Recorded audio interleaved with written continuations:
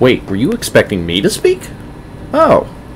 Alright, well on that note, let me offer my main thoughts and takeaways about Millard Fillmore.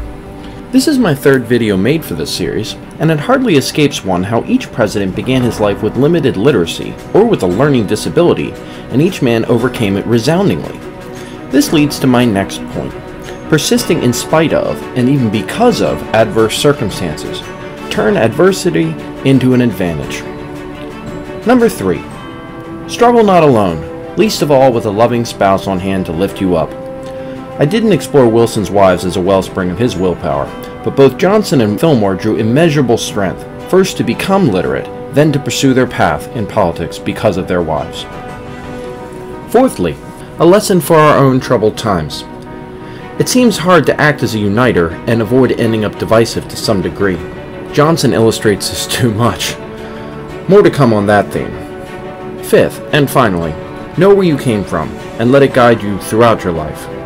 Johnson's Taylor networking as president speaks well to this, as does Fillmore's reply to his biographer. I have frankly stated the facts connected with my early history, and as no man is responsible for the circumstances of his birth, they furnish nothing of which he should be ashamed or proud, and therefore while they require no apology, they can justify no boasting. Of course, to then append, I need hardly add that this letter is not intended for publication. Oops. Politicians don't escape publication, they attract it. But between Fillmore's retirements at the peak of power and his reply to Oxford, it's heartening to know that a political figure can be both ambitious and humble. And of course, this video would not be complete without recognizing the result of this turn of events, a truly unique comic strip character. So remember, when life isn't all it's quacked up to be, you can always live life still to the full, and you can always enjoy your film more.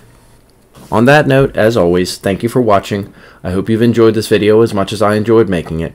It's been a year in the making as it turns out, and I certainly look forward to seeing you in the next video. Thank you all.